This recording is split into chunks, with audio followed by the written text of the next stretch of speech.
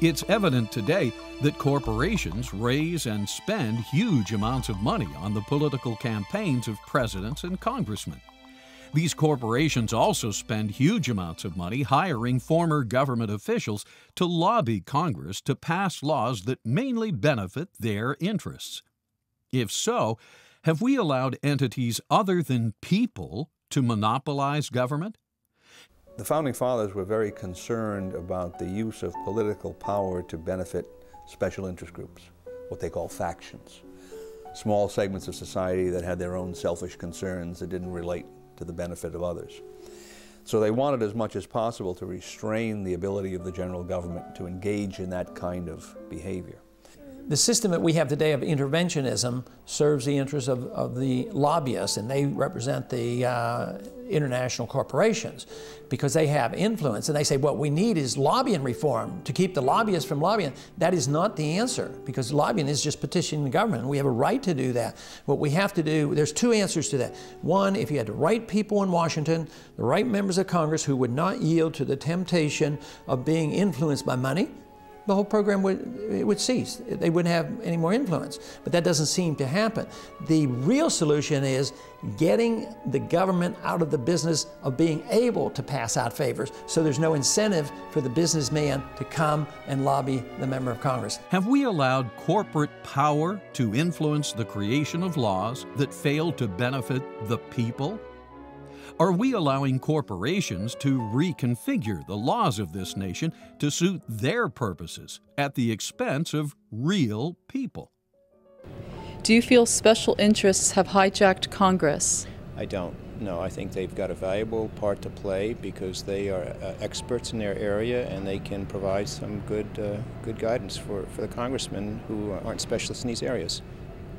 Lawyers will argue that indeed corporations are people. They will argue that they are even good corporate citizens. But is a corporation really a citizen? Or for that matter, even a person? And what about a multinational corporation? Is that even a citizen of the United States? There's no doubt in my mind that the political apparatus of the United States government is much more beholden to the powerful lobbying interests, the companies that can write those big fat checks, campaign contributions and that sort of thing. You can see it every day. The politicians will give speeches, very good speeches in some cases, saying all the things that the voters want to hear. But then when it comes time to vote on an issue, they quite often will go directly opposite to what they said, and they will vote in favor of the positions that the corporations want and the lobbyists want. Did the Founding Fathers write the Constitution for real flesh and blood people or for corporations, artificial entities that are creations of the state? If one suspects the Constitution was written with real people in mind, then is it fair to those real people that artificial people get to write and influence the passage of all manner of laws, and expect these laws to be binding upon those same real flesh and blood people? Public officials have become less concerned with what people want or with what Americans, the common American, thinks. What's the solution? Well, what kind of a government is this? It's self-government. Right? Self-government is not a spectator sport. If people don't participate in it, either running for office themselves or becoming involved with political campaigns or becoming involved with public education on issues, well, then you're going to leave by default control in the hands of the small number of people who do those things.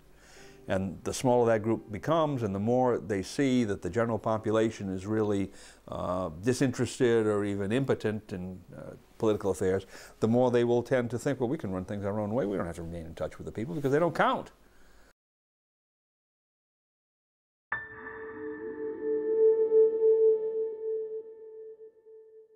Just as Marxism called for workers of the world to unite, a different totalitarian ideology calls for corporations of the world to unite.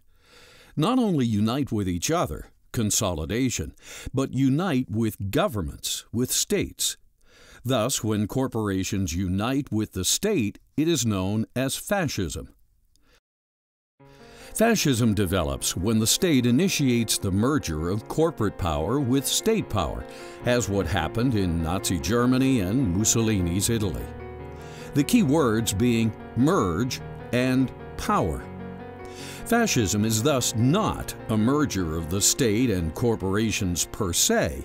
It's a merger of their power. Secondly, it's the merged power that governs, not either the state or the corporations per se. Today, however, with multinational corporations growing into entities, some larger than states, we have emerging a totally unprecedented form of fascism, what could be called corporate fascism. Have you ever heard of corporate fascism? If so, what is it? I'm not familiar with that term specifically. I could take a guess at it, where I assume that it reflects on the amount of money that's available for large corporations to support lobbying and have an influence on what laws are passed and not passed. Under corporate fascism, corporations are so huge that they have the financial ability to initiate powerful lobbying influences over governments, even the Congress and presidency of the United States. Thus, even though such multinationals and the U.S. states are able to remain distinct, again, it's their merged power that increasingly supersedes the will of we the people. Have you ever heard of corporate fascism? If so, what is it? I've read about it on CNN. I don't know if I can actually define it. If I had to say, corporate fascism is probably just greed, corporate greed, and just hypocrisy. One of the earliest examples of corporate fascism can be found in the current U.S. banking system. This system, known as the Federal Reserve System, or Fed, is a quasi-private, government-sanctioned banking cartel, little different from OPEC or any other cartel. Just as OPEC dictates the amount and price of oil, the Federal Reserve dictates the amount and price of money. Federal Reserve, in its very nature, is contrary to a free market. The Federal Reserve is not only regulating, but it's manipulating the marketplace against the will of the people who are conducting the marketplace.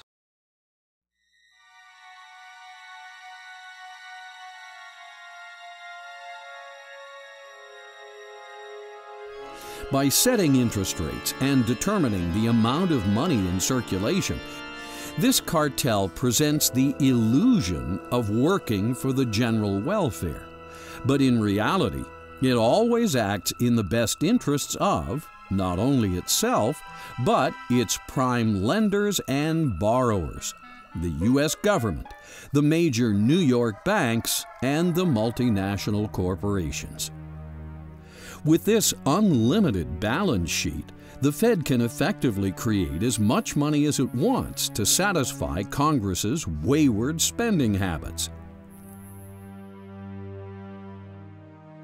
This money, known as legal tender, is money not backed by gold, but created by mere government fiat, and now mandated as payment for all debts, public and private.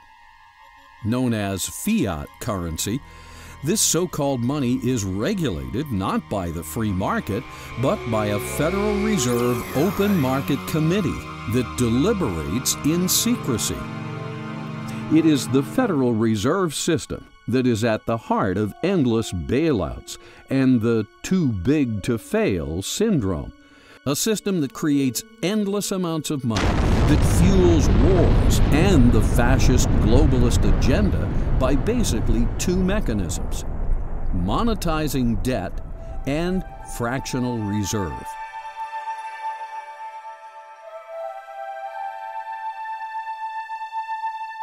Today, the U.S. currency is backed by nothing but debt in the form of U.S. bonds. This is known as monetizing debt, the act of converting debt into money. Debt causes inflation because the Federal Reserve System facilitates the conversion of government bonds, government IOUs, into Federal Reserve notes, what we use as a currency. When this is done, the money supply is inflated. When the money supply is inflated, it becomes watered down or diluted. Just like stock, when a corporation authorizes and issues more stock, existing shareholders are diluted. When money is diluted, it has less purchasing power. When it has less purchasing power, prices rise because it takes more Federal Reserve notes to purchase a given product. When prices rise, it has the effect of a tax. Inflation is therefore a hidden tax. If you can delay the payment and hide the payment, that is, borrow money or print money, those who really pay the price are hard to find. They're usually the poor people and the middle class. So it's a very specific plan to have a central bank to destroy money. It's been done for thousands of years. They used to dilute the metals or clip the coins, or even in the old days they tried printing money. Today we do it with a computer. Thus, corporate fascism uses debt, which generates the hidden tax of inflation, to fund its operations and expansion. As far as fractional reserve banking is concerned, that's a problem of fraud. That is, fractional reserve banking is where the bank generates more paper currency than it has, say, gold and silver reserves on a specie standard. And it can really generate as much paper currency as the market is willing to bear, as long as the market has some credence that the bank will pay. And what tends to happen is that the banks overexpand. They play too many of those cards, and at a certain stage the market says, no, there's too much money out here in terms of real resources, and you get what's called a bank run. People come back to the bank and say, well, make good on these promises. The banks can't do it. You have recession, depression, what have you, the whole credit structure drops. Now, if that kind of a system were fully disclosed and everyone knew how it was working, my anticipation is that there would be very few fractional reserve banks. The framers of the Constitution were quite aware of the liabilities of bills of credit and fractional reserve banking. And this is why Article 1 states, "No state shall make anything but gold and silver a tender in the payment of debts." And, quote, "No state shall emit bills of credit." The Federal Reserve System should be abolished. It was not authorized in the Constitution, therefore we shouldn't have it. But I take a sort of a moderate approach to doing it because there's a lot of people who depend on the system today, and I wouldn't close it down in one day, but I would legalize competition, allow gold and silver to circulate as money, take taxes off gold and silver so you didn't have to pay sales taxes or capital gains taxes, and let the people transition over to gold and silver. Since 1976 we weren't even allowed to own gold, and then later on we got the American Gold Eagle. So we're moving in that direction. But we need to go a little bit further to legalize contracts in gold. The real culprit is the ability of the Fed to monetize debt. Members of Congress spend money for war and welfare. They can't borrow enough and they can't tax enough, so they literally create treasury bills out of thin air, and then the Federal Reserve creates money out of thin air and buys the treasury bills, and that has to eventually destroy the value of the dollar. If we were to abolish the Federal Reserve System tomorrow and get the banks out of it completely, turn the entire function as it now operates over to the Treasury, nothing would change. The same people would still dominate the system from behind the scenes. So this question of ownership receives too much attention, because where that idea goes is that, well, if we can just find out who owns these banks, and if we don't like who they are, then we can support a move to abolish the Federal Reserve and turn that system over to the Treasury, exactly as it's now operating. So the focus should not be on who owns the banks, but on what the banks are doing.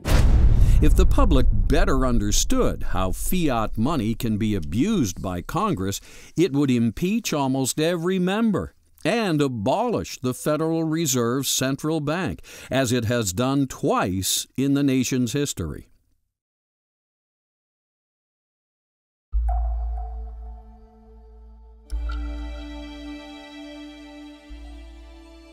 General is the problem.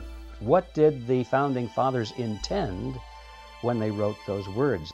General welfare has been debated since the Constitution itself. The founders knew that Rome, and every society since the beginning of time, had poor, sick, and unfortunates, and many of these societies tried to help. For instance, in 1597, England had the Elizabethan Poor Laws enacted to provide what were known as the 7 corporeal works of mercy. These works were to feed the hungry, give drink to the thirsty, welcome the stranger, clothe the naked, attend the sick, visit the prisoner, and bury the dead. But is this how you really promote the general welfare, the founders asked? What would happen if you created a society that could actually rise above problems? A society where the government gently facilitated a free and prosperous citizenry, a citizenry so successful there were no hungry, there were no sick or poor, there were no criminals. The Constitution gives Congress the power and the responsibility to provide for the general welfare of the nation. So important is the idea of general welfare. This is the only term that is stated twice in the Constitution, once in the preamble and again in Article 1.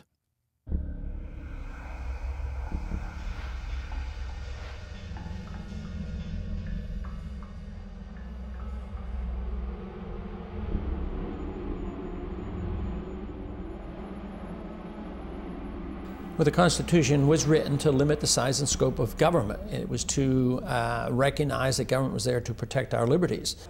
Over 25,000 laws are enacted every year, many by congressmen that have been bought and paid for by multinational corporations, all non-people entities.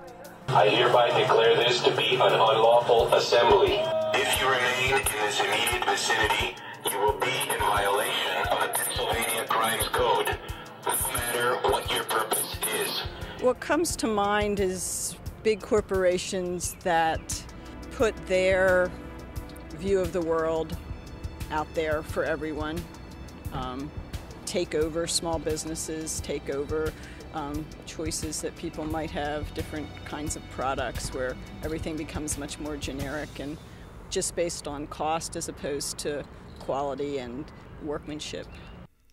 Because term limits have not been established for the Congress, most congressmen have been able to stay in office for decades. Again, this is the Supreme Court. States were enacting and imposed term limits on their members of Congress in something like half the American states, and the Supreme Court overthrew it and took the right away from the states to impose term limits on their own members of Congress. And what did Congress do? They said, that's fine with us, because we'll stay in power. It seems the more a congressman is entrenched, the more he is able to build a social network, a network of cronies. Clearly, good relationships with fellow congressmen serve many productive purposes, but such a network can also be abused. After all, it's much easier to minimize the risks of vote swapping, a form of collusion, amongst cronies. It's much easier to justify corporate campaign contributions, a form of bribery, amongst cronies. And it's much easier to get away with earmarks, a form of fraud, amongst cronies.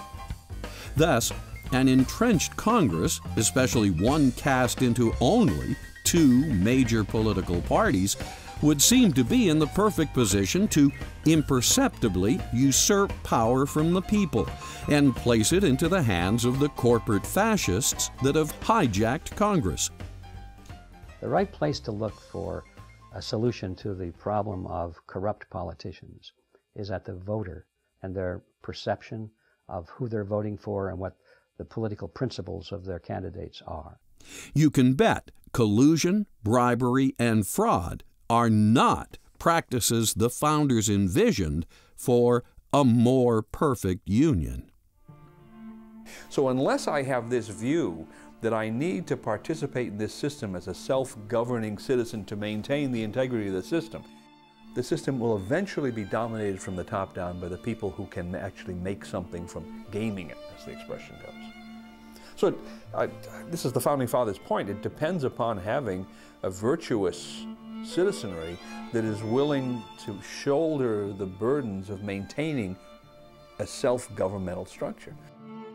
Again, general welfare includes everyone, especially the vast majority of average citizens who fall within the middle of the social spectrum. In statistical terms, the average, or mean, is represented at the top, or crest, of what's known as a bell-shaped curve. It's the middle of the bell-shaped curve. So it's fair to say that the original intent of the Constitution is to define a government that serves the general population, the middle of the bell-shaped curve, now known as the middle class. Do you sense a dwindling middle class or a wealth disparity? Well, I think things are changing right now. I think the last 8 years have been increasing wealth disparity, but I think some of the excesses of those days may be over.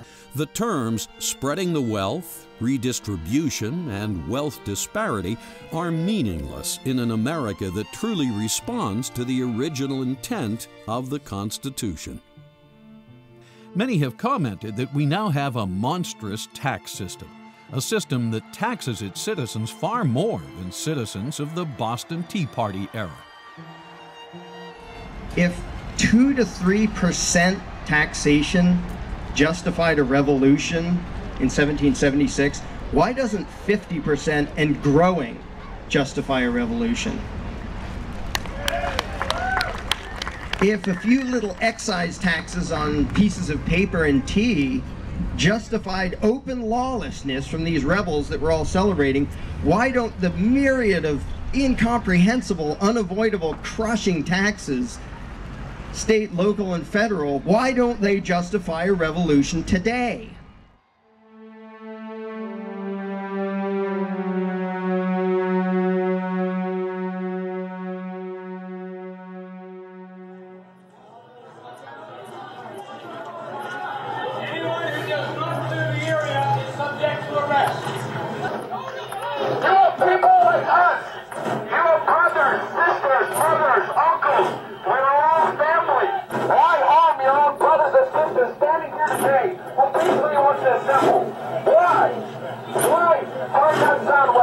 We have done nothing wrong. We have not broken any laws. We mean no harm to you. We don't want to hurt you.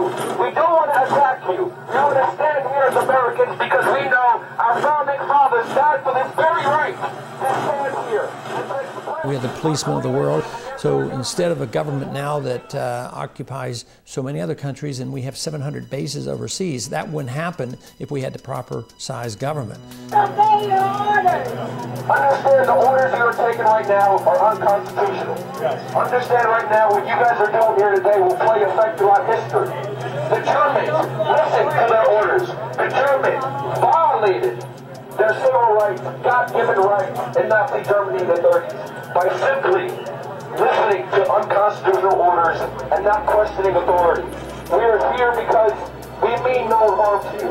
We are tired of these private Federal Reserve bankers who are running this country and destroying this country from the inside. The tyranny that they committed against you and your...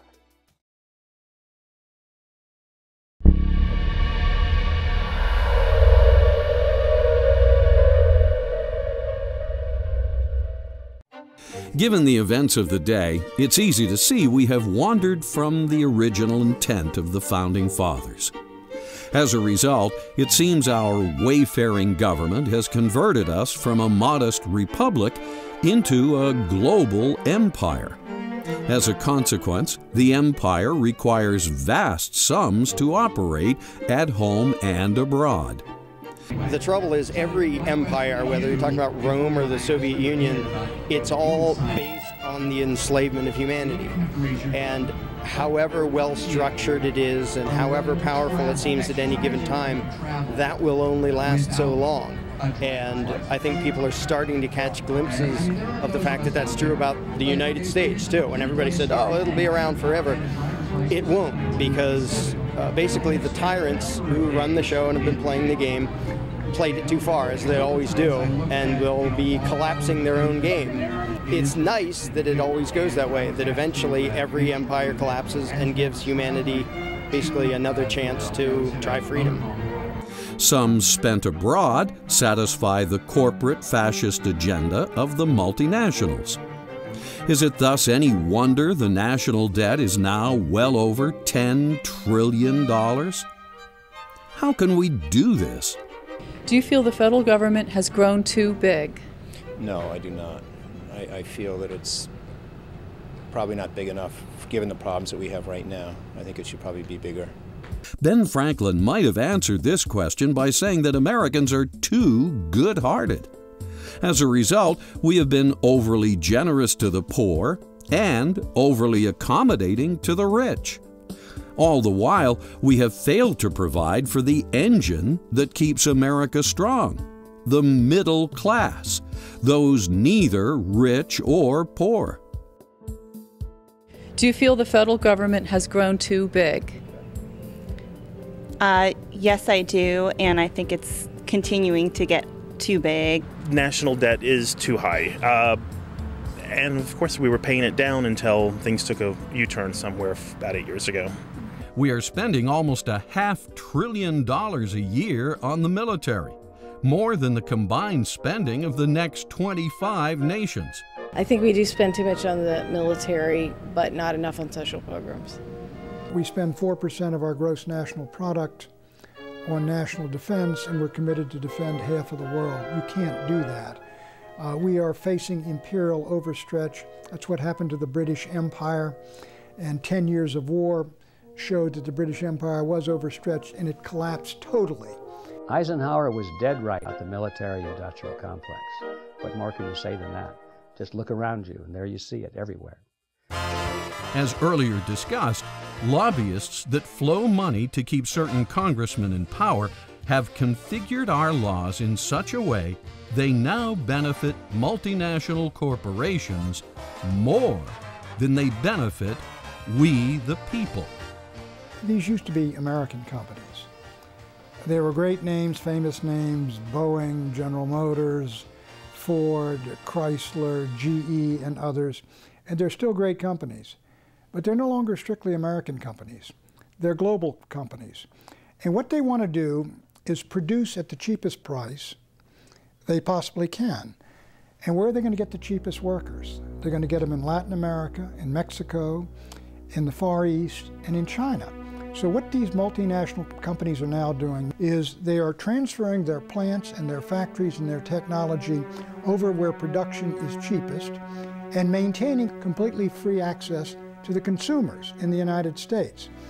What the transnational companies profit from is basically by getting rid of their American workers, but keeping their American consumers. And in this sense, they no longer have any kind of a loyalty to the community where they were raised, or to the states, or to the country.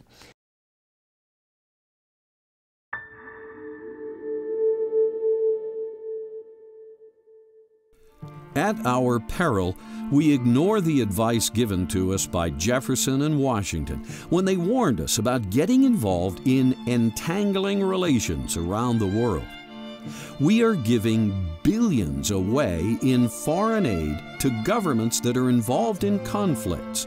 And when we do this, it involves us in their conflicts.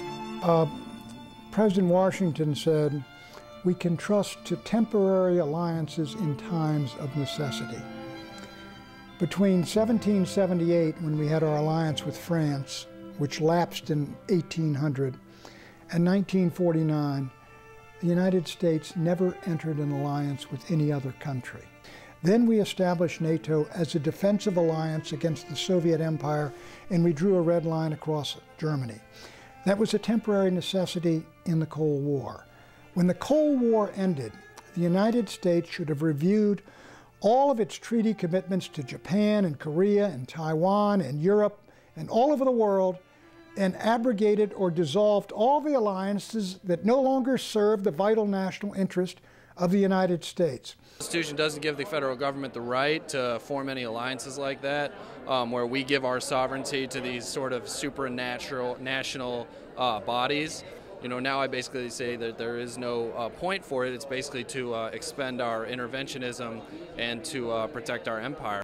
Because of the conflicts we have now become entangled in, we have over 800 military bases and outposts stationed in over 130 countries around the world. To maintain this infrastructure, we have to spend almost $500 billion a year. Some say $1 trillion a year when you factor in debt service and long-term medical care for veterans.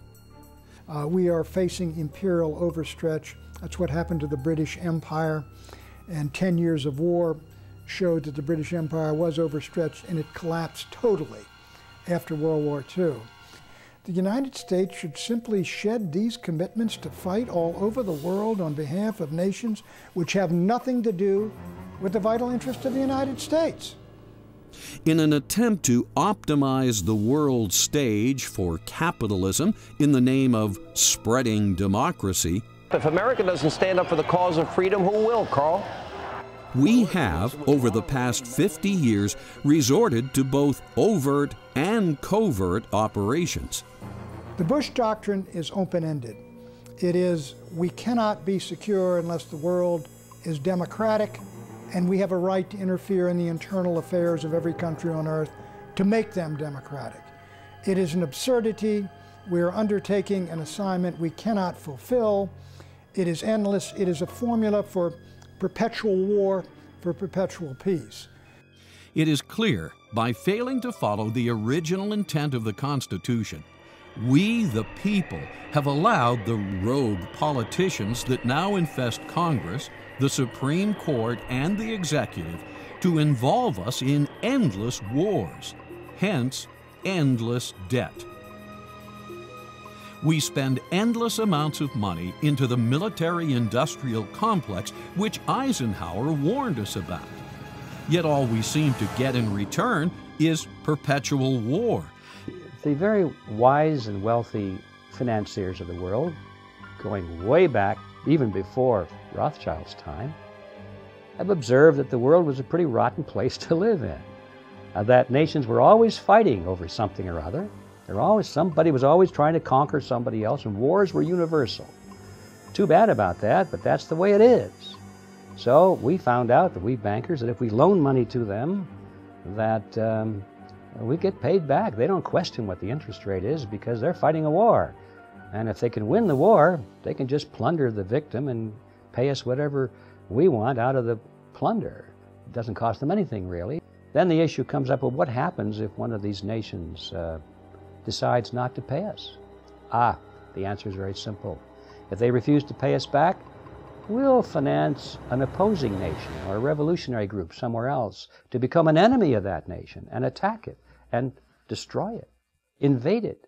We'll create another war, in other words, in order to get our money back. We'll finance this side to attack that side. So by financing all sides in a war and keeping the world divided up into warring factions so that no one unit is particularly stronger than the other, the banks can continue to finance all sides of wars forever and always collect their interest because they have the ability of putting one nation against another nation to collect their debts.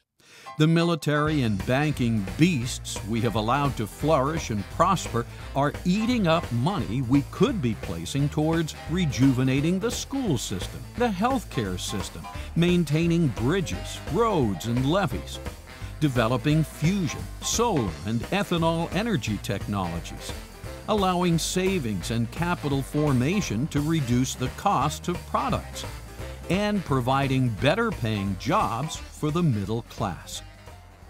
Many of our actions and foreign policies have been beneficial and delivered in a good American spirit. However, we have also allowed our government to do some nasty and selfish things, as John Baker explains in his article, Blowback, the cost and consequences of American foreign policy.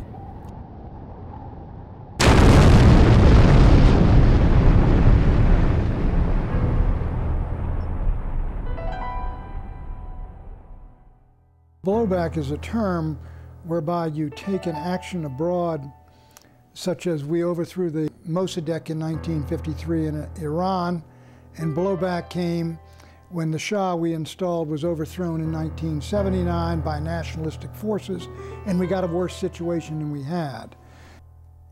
We have, in the past, supported questionable rulers, rulers that have turned against us, such as Saddam Hussein and Osama bin Laden. The IMF World Bank, which is heavily funded by fiat money created by the U.S. Federal Reserve System, lends money to subprime borrowers in third world nations. And then, when they inevitably default on their loans, the U.S., through corporate agents, forces concessions known as structured settlements on such countries. Concessions include granting the U.S. sweetheart deals on natural resources, such as oil, profit participation in their public utilities, certain voting patterns at the UN, land for yet more U.S. military bases, and free access to canals, such as the Panama Canal. When countries don't play ball with the U.S. empire, the empire strikes back. We send in the military, as was the case with Iraq. I do believe that Iraq is the greatest strategic blunder, certainly in my lifetime, because we attacked and invaded a country that did not threaten us, did not want war with us, and did not have the weapons of mass destruction we said it had. It was an utterly unnecessary war. It has cost 4,000 American dead, 33,000 wounded, $600, $700 billion on the way to trillions of dollars. It has antagonized and alienated the entire Arab and Islamic world. I think it has helped to break the Bush presidency, and I can't think of any gain worthwhile that we have gotten as a consequence of this war. This war could be the beginning of the end of the United States as a superpower and as the lone superpower on earth. I have to say that most wars in our modern age, in my view, are unjust because they're being fought over reasons which are not honestly stated. They're being fought over hidden agendas. But we must keep in mind that there is a theoretical basis for a just defensive war. And in a defensive war, if somebody's trying to attack us and take over our country, truly do, not something that our political leaders have created this myth about, but really is truly happening, then we would gain by winning that war. Because if we didn't win it, we would lose our freedom. The mere fact that we are involved in so many unethical and entangling relationships the world over makes it inevitable that we will cause severe antagonism and perpetual war. Such antagonism has precipitated blowback in the form of attacks on our embassies, ships, and buildings. September 11, 2001 was the most dramatic example. 9/11 was indeed blowback for massive American intervention in the Middle East, supporting Saudi Arabia, putting our troops in there, the Iraq War, and aiding the overthrow of the Afghans. In effect, it came back to bite us. The 9/11 terrorists were over here because we are over there. By projecting our military to secure oil in Iraq and Saudi Arabia, rather than securing the blessings of liberty, we are causing conflict that is destroying domestic tranquility. Oh, it's easy to blame it all on the Democrats or the Republicans or even the Islamic radicals. But as Harry Truman said, the buck stops here. The buck stops with we the people, and how well we self-govern pursuant to the U.S. Constitution.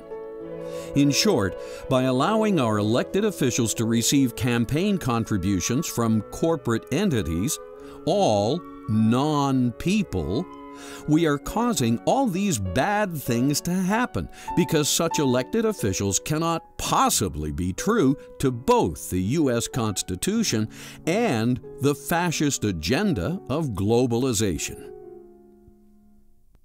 Governments, including our own, will always seek excuses to expand, and war is one of the primary tools a government uses to expand its power. World War I, did that provide a net gain? It destroyed one of the most stable international structures the world had seen throughout history. It brought about the Bolshevik Revolution, it brought about the Nazi Revolution, it brought about World War Depression, it brought about World War II. We'd say certainly it was not a net gain that came out of World War I. It's hard to see the net gain really that came out of World War II. Hitler was defeated and you ended up with Stalin with more power than Hitler ever had. The Japanese were defeated, you end up with Mao Zedong in control of China. War is the health of the state, according to author Randolph Bourne. It's up to we the people to maintain our health by keeping our government under good control. We the people ordained and established the Constitution of the United States of America in order to ensure domestic tranquility, promote the general welfare, and secure the blessings of liberty to ourselves and our posterity. The United States is the greatest nation on earth. We have coexisted with monarchies, with despotisms, with dictatorships. We have been the most secure nation on earth, and we maintain our security by maintaining strong, powerful military forces to defend and protect us, and the will to fight in our vital national interests, and letting the world know that, and staying out of wars that are none of our business. That's how we survived in the 20th century as the one great power to enter the 20th century that left it still a great power.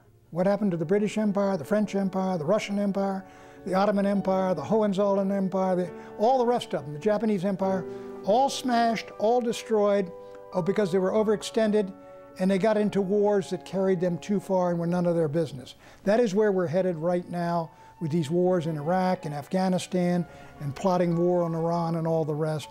It is not essential to our vital security, and we ought not to be doing it. The only way this can be done is for we the people to read and understand the U.S. Constitution, as well as the underlying philosophy behind it, and insist that the people we vote into office apply it to the letter, not just give it lip service.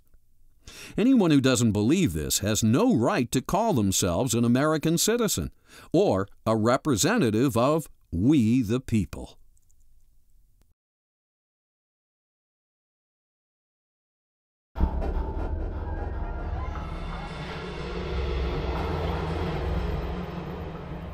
There are a lot of factors connected with our drift away from constitutional principles.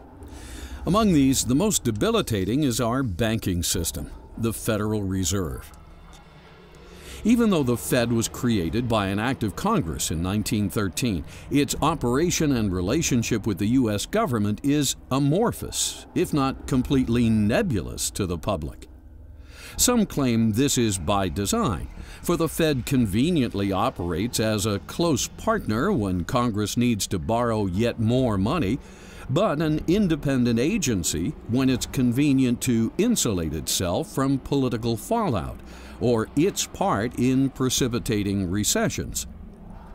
Thus, in 1913, Congress delegated its duty to manage the money supply to a bunch of elite New York bankers who formed a banking cartel now known as the Federal Reserve System. When the Federal Reserve System was planned in 1910, it was done so without the full knowledge and consent of the people. Born in secrecy on an island off the coast of Georgia, elite bankers of the time sought to establish a central bank that would mimic European banks and ultimately give them complete control over the nation's money. The Federal Reserve is technically owned by the member banks, So we know who owns the Federal Reserve, the member banks. But who owns the member banks is very difficult, if not impossible, to find out, because the member banks are not registered with any government agency. They're not corporations. They have the basic structure of a partnership or something very private. It may even be something unique, but it's not on the public record. And the owners or the partners of these banks are not about to let it be known. No, it's true that you can buy stock in Chase Manhattan and all that sort of thing. You can buy stock in the Bank of America, and as a stockholder you're listed. But the true control and ownership is not on the public record. And it's easy to hide that. You can use street names, you can use Swiss accounts, you can have corporations holding stock for other corporations which are holding stock for other corporations and that sort of thing. In general, it's possible to completely conceal the controlling interest of the banks from the public. From 1913 to 1971, the elite Federal Reserve bankers managed to slowly decouple the nation's currency from the gold and silver backing required by the Constitution. In 1971, the Fed cartel finally got Richard M. Nixon to disconnect the last vestiges of gold from money, on the pretense that the British and French were redeeming too many of their Federal Reserve notes for gold, something people and countries are supposed to do when Congress and bankers print up too many Federal Reserve notes. But when you went off the gold standard, finally, when we cut it loose in 1971, when I was in Nixon's White House, and the reason we went off the gold standard totally, was that all these dollars that we had poured out in the United States had gone abroad, and the British were coming in with our dollars demanding gold at $35 an ounce or $42 an ounce. They would have cleaned us out. So Nixon shut the gold window. Now that the bond between gold and paper money has finally been broken, over the period of 1913 to 1971, the elite bankers print up as much fiat currency as Congress demands for all manner of welfare and warfare purposes. Of course, anybody who likes big government, whether it's for the welfare state or for warfare, do not like the restraints of a gold standard, because then governments would have to pay for everything. They'd have to tax the people. And if the people were taxed today for all the welfare and all the warfare, all of it would end. The relationship between fiat money and wars is direct and immediate.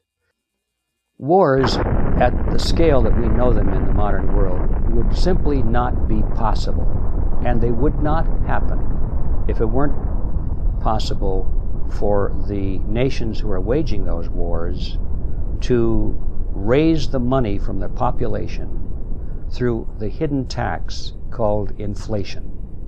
Inflation is caused by the Federal Reserve System through fiat money, the creation of money out of nothing.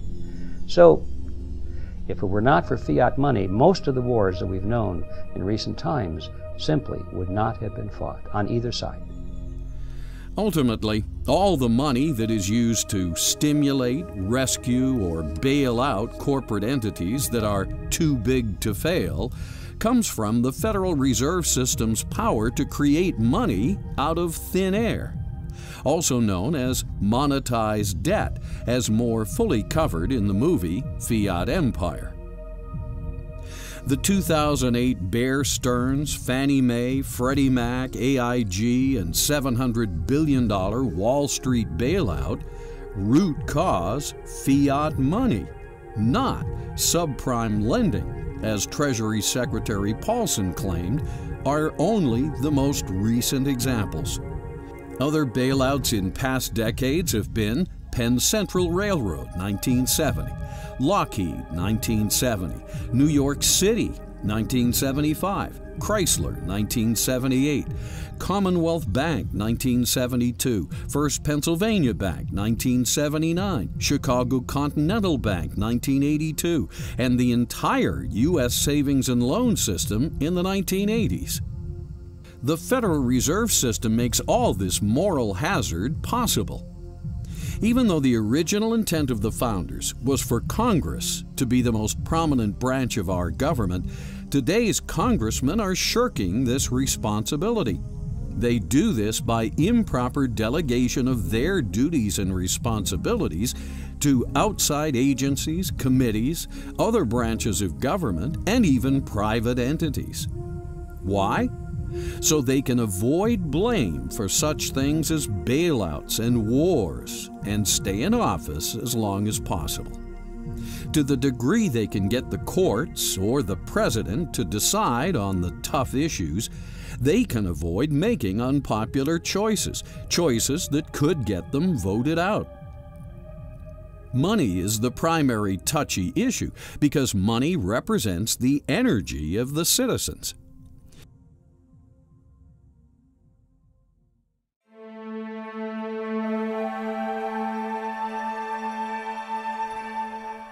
Yes, people are very concerned about their wages, credit, stocks, and money. Given this, what could be more relevant than Article 1, Section 8, which states, "Congress shall have power to coin money and regulate its value." Section 10 then goes on to say that no state shall emit bills of credit or make anything but gold and silver coin a tender in payment of debts. The meaning is clear. Gold and silver, when coined, are the only things that are money. Regulate its value? What does this mean? It means Congress is charged with the responsibility to run a quality control check on all weights and measures which allow money to be counted, thus valued. How can you ethically value money unless you can ethically count it? That said, most people don't realize that a dollar is a unit of weight, like a pound or an ounce or a ton. In the U.S., a dollar is the unit of weight of pure precious metal in coin form. Thus, $1 of silver weighs 0.77 troy ounces. In the early 1900s, $1 of gold weighed 0.048 troy ounces. Given the real definition of the word dollar, it's easy to see what the Constitution is talking about when it charges Congress with the responsibility of maintaining the value of a dollar in terms of honest weights and measures. But today, people, and even Congress, misinterpret the original intent of Article 1 in other ways. They think it's Congress's job to maintain the value of the dollar by adjusting interest rates or adjusting the money supply, what's known as an elastic currency. An elastic currency is blatantly illegal per Article 1. Congress has no authority to allow the Federal Reserve Open Market Committee to adjust interest rates. Only the free market has the authority to adjust interest rates through the billions of individual transactions made by hundreds of millions of citizens. Thus, the cost of money, the interest rate, should be valued by the free market, not the Federal Reserve System. The gold standard, in my judgment, is the right standard to have. The problem with it is this. There is no gold standard which is going to bind politicians and prevent them from creating dollars. As they create the dollars to pay for wars and other things, then people realize that the dollars aren't that valuable and they come for the gold. And in other words, politicians will inflate the currency regardless of a gold standard. And we have found that gold standards collapse because politicians do things to make it to collapse. But you can't print up gold or silver. Gold and silver take human effort to acquire. Thus, the supply of money can be regulated by the price of gold and silver in the free market. On the other hand, money based on paper with no ties to gold or silver can be endlessly printed up. thus regulated not by the free market, but misregulated by the state. With this kind of money, bills of credit, the government can print up as much money as it wants, thus watering down everyone else's money. We call this loss of purchasing power when it happens, and it has happened plenty. It now takes 100 pennies to buy what only 5 pennies could buy back in 1913, the year the Federal Reserve System was established. Where does Congress get most of its funding? I would like to say from us, but I'm sure they have foreign investors that they also get their money from. They print it. And can you elaborate on that? They have no funding. They have no money. It's all puff and mirrors. They have no money. It's all an illusion. There's not much in back of it. The dollar has just gone down precipitously, much faster now. So the dollar of 1913 probably is worth about 3 cents today. And even today it's going down rapidly. So as the dollar lost its backing, slowly but steadily between 1913 and 1971, government did grow. But since 1971, all you have to do is look at the total obligations of the government financially, the debt that has been accumulated, the powers accrued to the government, and they keep growing. Ironic that Alan Greenspan, before he was co-opted as chairman of the banking cartel, wrote, quote, "In the absence of a gold standard, there is no way to protect savings from confiscation through inflation. There is no safe store of value." End quote.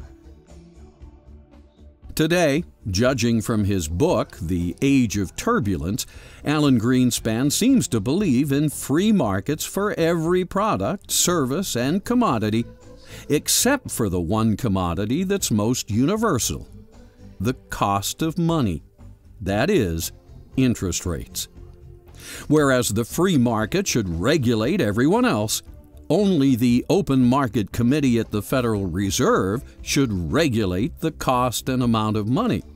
And this regulated money should be forced on American citizens.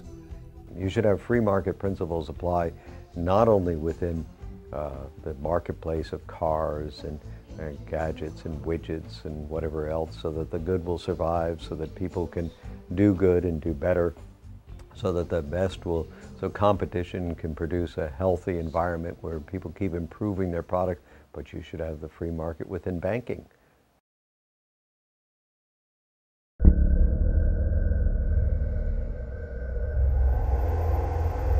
So, how did we go so wrong? Why is America now a post-industrial nation with an export profile similar to a 19th century third world colony? Let's take a look at the greed of multinational corporate fascists have caused we the people to undervalue the very Constitution upon which the American experiment depends. When the Cold War ended with the collapse of Marx's workers' paradise, the Soviet Union, the United States suddenly found itself the only superpower. At the beginning of the 20th century, there were about 5 great empires: the British Empire, the French Empire, the German Empire, the Austro-Hungarian Empire, and the Russian Empire. And you might add the Ottoman, and 2 great nations, Japan and the United States. And Japan became an empire. The end of the First World War saw the collapse of the Russian Empire, the German Empire, the Austro-Hungarian Empire, the Ottoman Empire. Collapsed in the rise of Hitler and Stalin and Mussolini and Lenin. And the Second World War brought the collapse of the British Empire and the French Empire and all the lesser empires, the Portuguese and the Dutch and the Belgian. All reduced to dust because all dissipated their blood and treasure in perpetual wars. Wars are the killers of empires. And the United States survived as the greatest country in the world for a single simple reason. We were the last great power to enter both world wars after most of the bloodshed had been done. American soldiers did not arrive in France in great numbers in the battles until the spring and summer of 1918, 6 months before the war ended. We went into Normandy 11 months before the end of a war, which was a 6-year war for the British. So the United States stayed out of the great wars until most of the bloodletting, or an awful lot of the bloodletting, was done. And we came in at the end, sort of like Fortinbras at the end of Hamlet. The original intent of the U.S. founders was clear and effective. Stay out of wars. Don't squander the Republic's blood and treasure. Make no permanent alliances. All traditional values. War is tolerated. In fact, war is even applauded in many cases, because people are of the impression that it is to the benefit of their nation. People tolerate or applaud war if they think it's a defensive war, if they think that they're defending themselves against a dreaded enemy. You would certainly tolerate a war, you would applaud it. The object is to convince the people of all nations, including those that are doing the attacking, to convince the population that their war is really a war of defense. They have to create in the minds of their people an image of a terrible enemy out there. And the reason they're attacking the enemy is because if they don't, he's going to attack them first. So it's a question of who gets the first shot.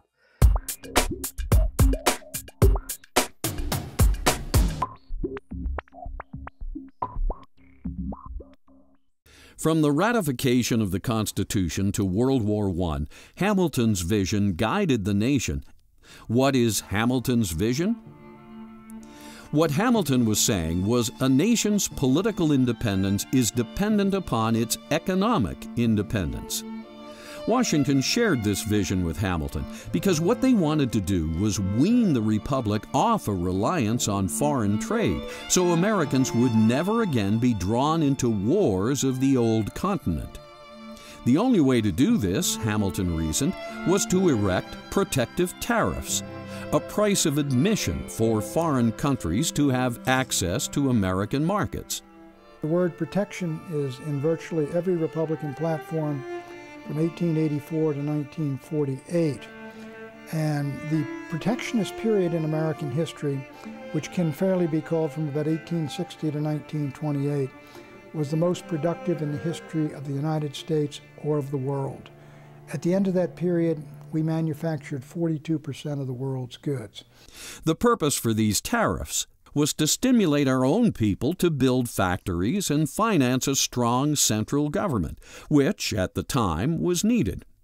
A strategic goal enabling the people of the U.S. to be able to cut bonds of dependency upon foreign nations and create bonds of commerce amongst themselves.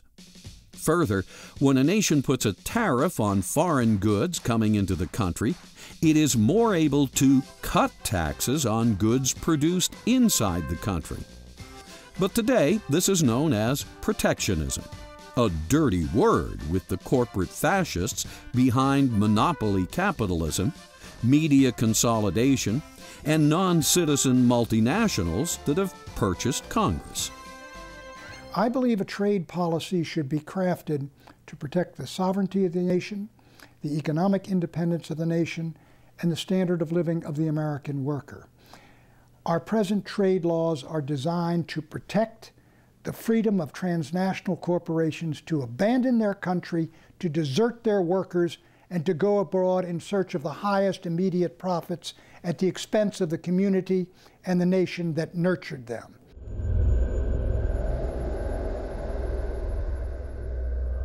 Free trade is supposed to mean simply no tariffs on either imported or exported goods between countries. A tariff is another word for a tax. By using the word free, the corporate elite makes free trade seem good. After all, anything that's free is good, right?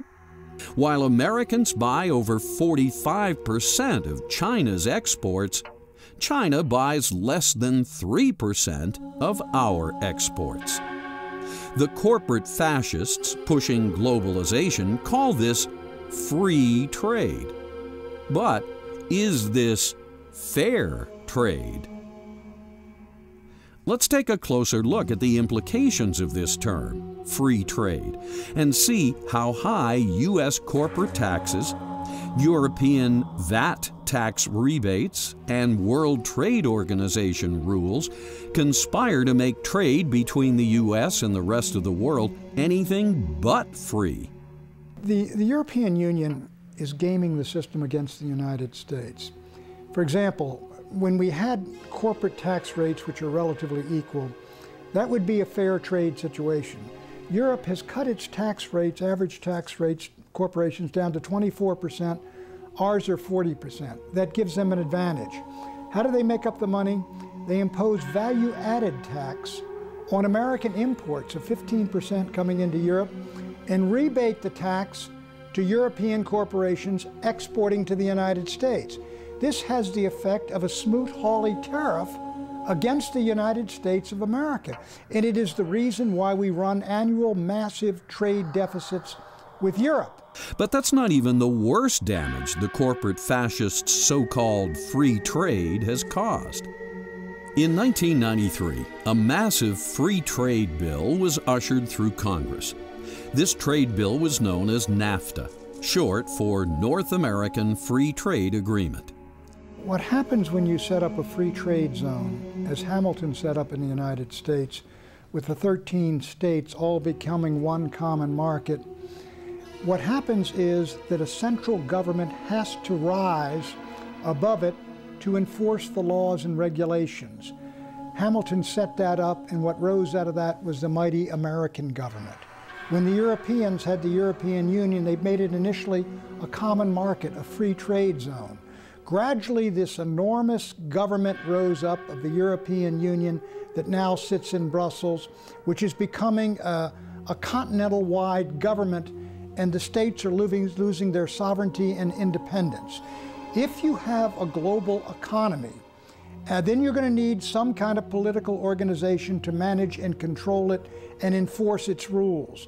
The beginnings of the world government already exist in the World Trade Organization, the UN, the IMF, the World Bank, the new International Environmental Authority, Kyoto. All of these things are the embryonic institutions of a world government. There definitely is a plan to consolidate the United States, Mexico, and Canada. It's more than a plan. The beginning stages already are well underway.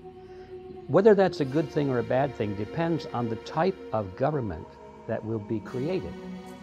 If we had the type of constitutional republic that we were given by our forefathers, if that were in place today, and if that were the concept of the kind of a government that we were going to use in the merger of Canada and Mexico with the United States, I think it would have a lot to be said for it.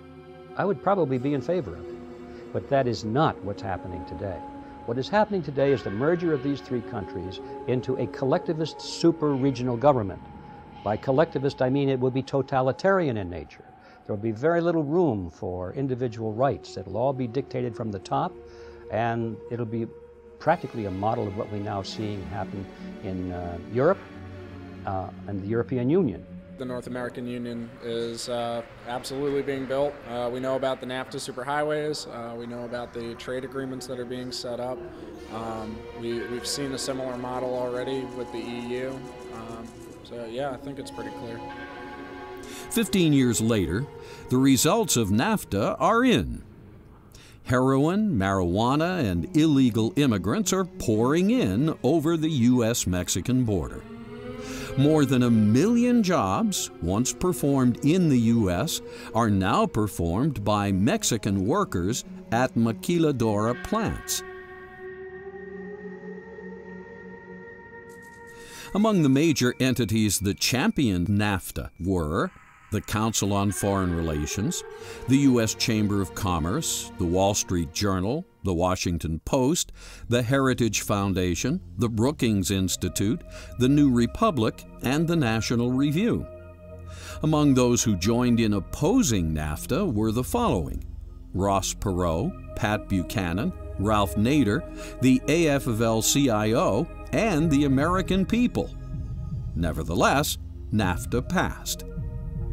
Did Congress care what the American people wanted? Obviously not. Behind this are basically an international elites, many of whom would like to get control of the wealth and the power of the United States and transfer the decision-making authority for that to transnational governments and global governments, and taking that power and authority away from the American people. You have people in the United States who are anxious to merge this country with Mexico and Canada in sort of a North American Union, and then merge that with the European Union. And above that, who runs that? Just as the elites in Brussels and in Strasbourg are running the European Union, so you would have a global elite running the world economy, and the United States would simply be part of this enormously productive North American province of the global economy and of the world government. There are groups, many of them I think, that are seeking to establish a new world order, a world government based on the model of collectivism. You can imagine who these people would be. The ones who control others benefit from a totalitarian system. In other words, politicians like collectivism, because collectivism puts ever-increasing power into their hands. Bankers like collectivism because it gives the banks the power to create money with state sanction and state support, to create money out of nothing, and that gives control over human beings. All of these people work together instinctively, even though they may have separate individual or professional goals. They do work together and support each other toward this ultimate aim of a new world order, is how they like to describe it, which is a totalitarian system based on the model of collectivism. Indeed, free trade is not free at all. It's the serial killer of the American economy and the Trojan horse of world government. It's the primrose path to the loss of economic independence and national sovereignty the founders warned us about. Free trade is a bright, shining lie made possible by fascists of greedy multinationals. By failing to follow the Constitution, Americans have allowed multinational corporations to further their fascist agenda of globalization.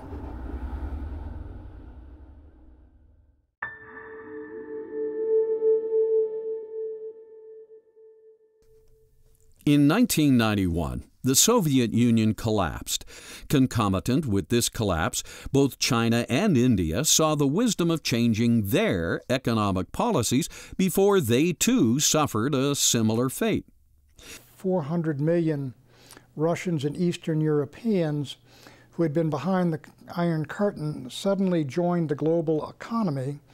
And then when China moved toward capitalism, hundreds of millions of more workers basically went into the global economy to compete.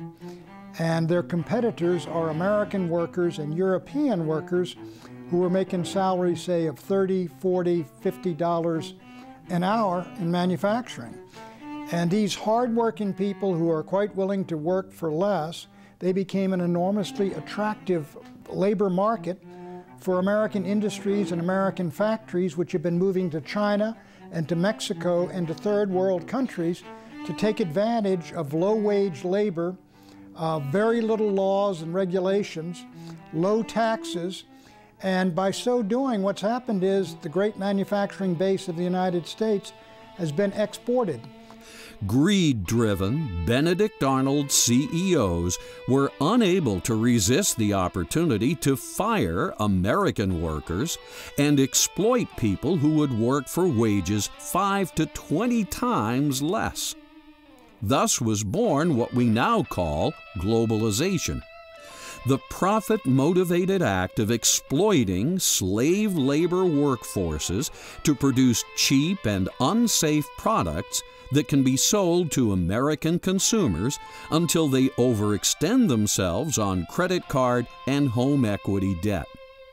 In short, globalization is the daily business of the fascist multinational corporation in its psychopathic pursuit of stockholder value at the expense of human value. And the winners are the owners of the American corporations whose profits are soaring, and the shareholders, and the losers are first world workers, in particular American workers, who are seeing their wages arrested and their wages fall and their jobs going overseas in the millions for the last 30 years. If one day I encounter a lady who just bought a toy from Walmart, I'll say, "Respectable customer, respectable Walmart customer, do you know why you can buy such a cheap toy from Walmart? That's because we workers work all day, every day and night.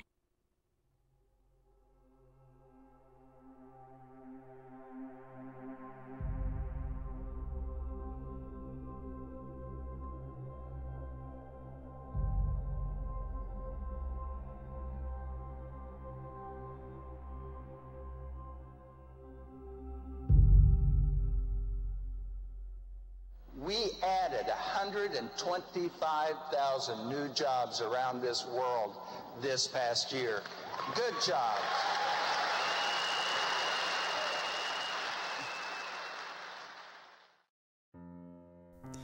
In the 1960s, American companies, not multinational corporations, produced 96% of all that Americans consumed. Now, a fourth of America's steel is foreign-made, a third of its cars, half of its machine tools, 2/3 of its clothes, and almost all of its shoes, radios, telephones, TVs, cameras, VCRs, and bicycles.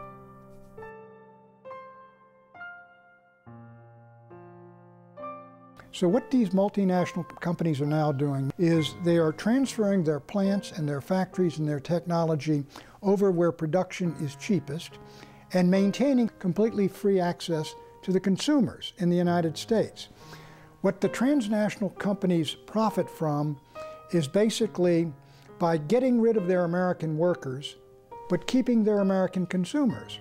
And in this sense, they no longer have any kind of loyalty to the community where they were raised, or to the states, or to the country. Between NAFTA and the Federal Reserve System, both gifts to the American people from greedy Wall Street financial institutions and their fascist multinational corporate clients, the U.S. has seen its dollar lose over 95% of its purchasing power, seen its economic and energy independence squandered, seen its major homegrown industries decimated, seen its working men and women forced to submit to employment as debt slaves, seen its middle class placed into Darwinian competition with foreign workers making slave wages at gunpoint. And now it's seen a $700 billion taxpayer bailout of Wall Street banks and financial entities. In one generation, the house that Hamilton built has collapsed.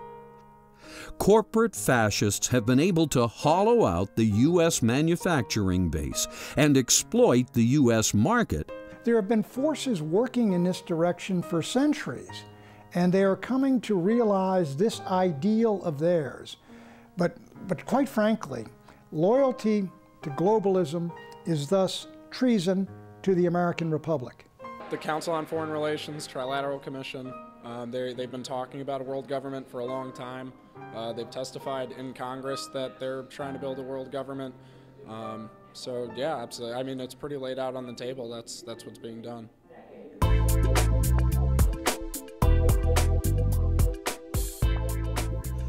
The corporate fascists, having similar totalitarian goals, often work together to destroy free market capitalism and the republic the founders built.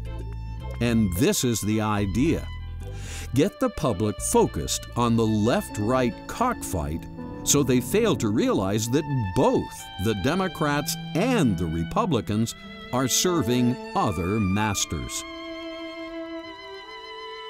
This guy's hate stems from influence that you find on the left, not on the right. This man was a mentally ill lone wolf, leftist-inspired feminazi?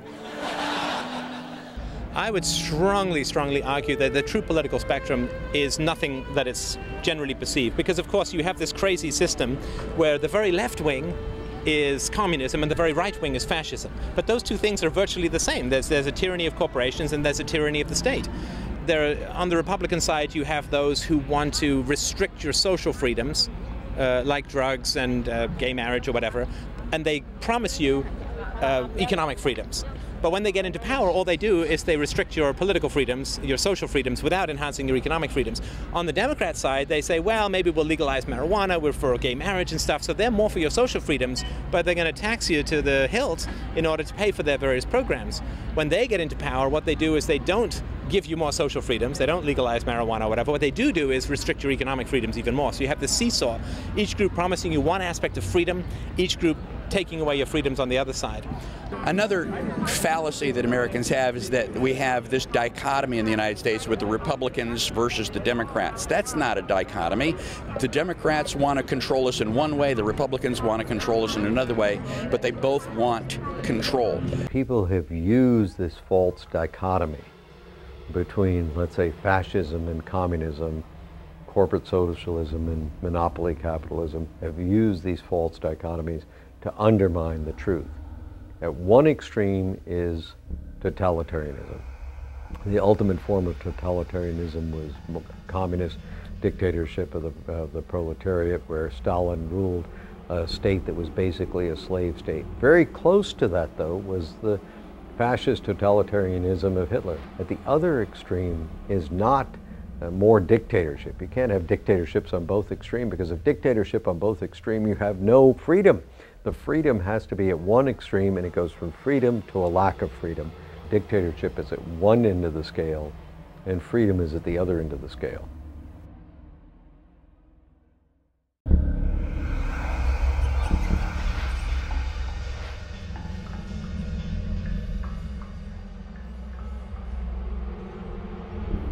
Unfortunately, negative influences far worse than left and right have crept in.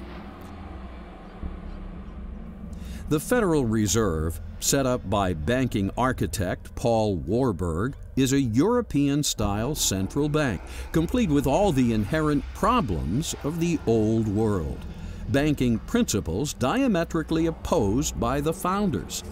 Alien concepts, such as backing money by debt instead of gold, lending out more money than you have in the vault, printing up money so banks can stimulate the very economy they just crashed. All this so bankers can charge more for interest and snap up real estate assets with straw buyers in recession markets. Thanks to the Fed, Congress can bypass the public's representatives and wage war with money that has been literally created out of thin air. Are any of these American ways? Did the founders set up the Constitution so John Maynard Keynes, an economist indoctrinated in the environment of our former enemy, should stamp their war-torn European philosophies into the very soul of our nation? Something isn't right here. In Keynesian economics, they endorse the Federal Reserve System. And to print money out of thin air is really fraud, because they're stealing from people, stealing the value from some people. So they're completely different. But Keynesianism is not socialism, but it leads to socialism. Socialism is where the government controls supply and demand and prices and the whole work. But Keynesianism allows the market to function to a degree with a lot of intervention, a lot of regulations, a lot of taxes, a lot of planning, and a lot of inflation. How can the original intent of the founders shine through when our entire economic system and cultural institutions have been perverted by ideologies of a world we worked so desperately to get away from? Starting with World War I, starting with Woodrow Wilson, on down through World War II, down through Vietnam War, now to the war on terrorism. All these wars are always used to frighten the American people into accepting the expansion of government, supposedly to protect us against an evil, terrible enemy. The actual expansion came about through the Supreme Court adding some words to the Commerce Clause. They said Congress has the power to regulate commerce or whatever affects commerce. And that's rather a radical departure from the Constitution, because imagine if you added those words to every other provision of the Constitution. Why shouldn't you? If you can add it to one, you can add it to others. You'd have essentially unlimited government. Well, what that has done is it has given Congress the power to control not only all true commercial activities, but all sorts of things that are entirely local that are related to commercial activity. So, for instance, you had the gun-free schools law. Based upon what theory? Well, a gun goes through commerce and eventually ends up in somebody's hands. And there he's within 1,000 feet of a school, 100 feet of a school, whatever the distance is. And so Congress can regulate his possession at that point in time. Well, his possession at that point in time is not a commercial transaction by any stretch of the imagination. How can Congress regulate it? Well, because this implement that he's holding in his hand at one time moved through commerce. Well, of course, if you follow that theory out, they can control every aspect of your life. How much cornflakes do you eat in the morning? Well, you eat one bowl. Maybe you should only eat half a bowl of cornflakes. Can there be a statute telling you how many cornflakes to eat in the morning? Sure, because where did those cornflakes come from? Well, they came from Battle Creek, Michigan. The Supreme Court has perverted the Constitution, making decisions that used to be made democratically at the local level. The Congress has the power in the Constitution, Article 3, Section 2, to circumscribe the jurisdiction of the Supreme Court and say, stay out of that area. That is our area, that is the state's area. You are not to get into that. Judges don't decide these issues, people do.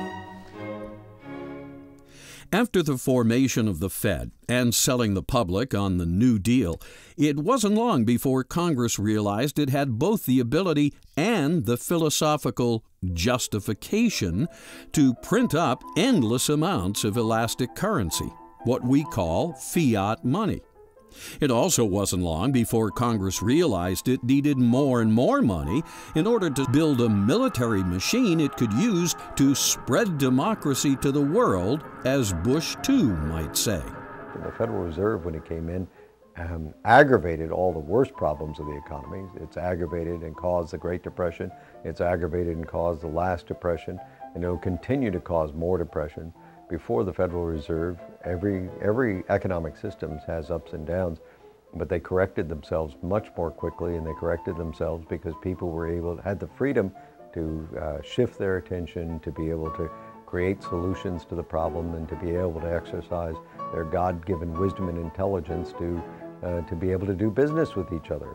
Ever wonder why congressmen were so eager to sacrifice tariffs for NAFTA's free trade? It's because tariffs don't amount to much when Congress can print up all the fiat money it wants through the Federal Reserve System. Yes, monetizing endless fiat money was the answer opinion leader economist John Maynard Keynes suggested to Roosevelt in his 1933 open letter. John Maynard Keynes. I lay overwhelming emphasis on the increase of national purchasing power resulting from governmental expenditure, which is financed by loans and is not merely a transfer through taxation from existing incomes. Nothing else counts in comparison with this. By these words, Keynes, the most prominent economist of the time, laid out the philosophic rationale for endless government borrowing and endless government spending of fiat money. Roosevelt bit. And now we're addicted. We're addicted to the programs, and even the banking system is addicted to ever increasing the money supply and artificially manipulating interest rates low. And on the short run, it does seem to help. Just recently, the Fed pumped in $200 billion and the stock market loved it. But in time, when everybody knows they created $200 billion of new money, the value of the dollar goes down, which has happened since then. Keynes knew exactly what he was doing. You can go back to a gold standard, say, of $1,000 an ounce. But what do you do if they keep spending and spending and borrowing and borrowing? People suddenly realize that these dollars aren't really worth that much gold, and they will demand the gold. Sounds to me, given the state of affairs we're in today, well over $10 trillion in debt, immersed in perpetual wars, fascist multinationals dominating Congress, that we have allowed serious corruption to seep into the American experiment. We may think we won our independence from Europe, defeated communism and Nazi fascism. But did we? We have traveled the road to totalitarianism almost to the very end. Austrian free market economics is really the answer, and that's the system that we should be following. And more or less, even though it was not known at the time our country was founded, it was more or less classical economics and classical liberalism that was very close to what the Austrians teach today. Tragic that wine-drinking, pot-smoking, angle-challenged baby boomers would so recklessly thwart the wisdom of the Founding Fathers by allowing their banking system and economy to be so influenced by European financial philosophies. Philosophies that over the past century have created a living hell of endless wars and empires, as we have seen. The intent of the founders was to establish a nation that was different from the ways of Europe, and they did. The United States is different. Not only that, it's the greatest nation that has ever existed. America is not a universal nation or a multicultural nation, as CFR globalists writing in Foreign Affairs would have reality-challenged baby boomers believe. It's a distinct nation, distinct with its own language, laws, history, and cultural background. We are different from the rest of the world. Yes, we even drive on the right side of the road because Europeans drive on the left.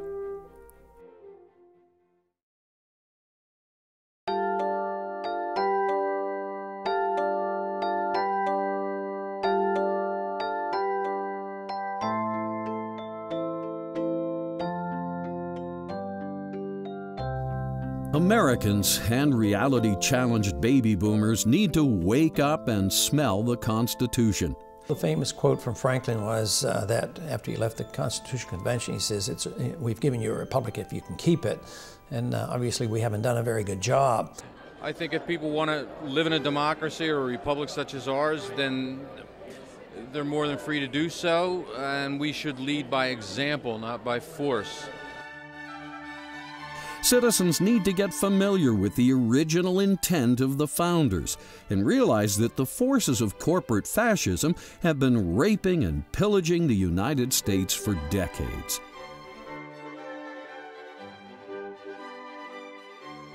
But to realize the dream and keep this magnificent republic alive, all Americans need to do is don't patronize the largest Fed member banks and fascist multinational corporations. Connect up with the original intent of the founders and get active applying the U.S. Constitution. Americans and history-challenged baby boomers should understand what it means to be a self-governing nation. They need to understand the Constitution from a philosophical point of view, not just a mechanical point of view. Why were certain things emphasized and others not? Why is a well-regulated militia necessary to the security of a free state? Why is the term general welfare the only term that appears twice? What principles lay behind the Constitution and why? If citizens better understood these things, they would be able to go about their lives with a greater appreciation of the rare opportunity they have been given to live in the American experiment. Instead of pessimism, they would have the realization that America has just begun, that the future will be even more incredible than anyone imagined. Take 3 steps and it will happen. Yes, the corporate fascists that dominate American industry and global commerce will threaten and flail. Yes, there will be a percentage of religious fanatics that attack the United States or hate us because we flourish and prosper. And yes, there will always be secular robots and iconoclasts that hate traditional values. But the founders somehow knew all this, for they had studied thousands of years of history and countless failed civilizations. From these lessons, they built the Constitution of the United States, and this document has succeeded as no other. The blueprint for the longest-standing republic in history is in your hands. Eventually, even the corporate fascists, the Islamic terrorists, and our current special interest-dominated Congress will see the light and become part of the general welfare. In the meantime, don't give liberty-challenged members of society the power to enslave us all, just because a relative few have so little faith in the original intent of the founders and the United States Constitution. The Constitution of the United States represents no threat whatsoever to our form of government.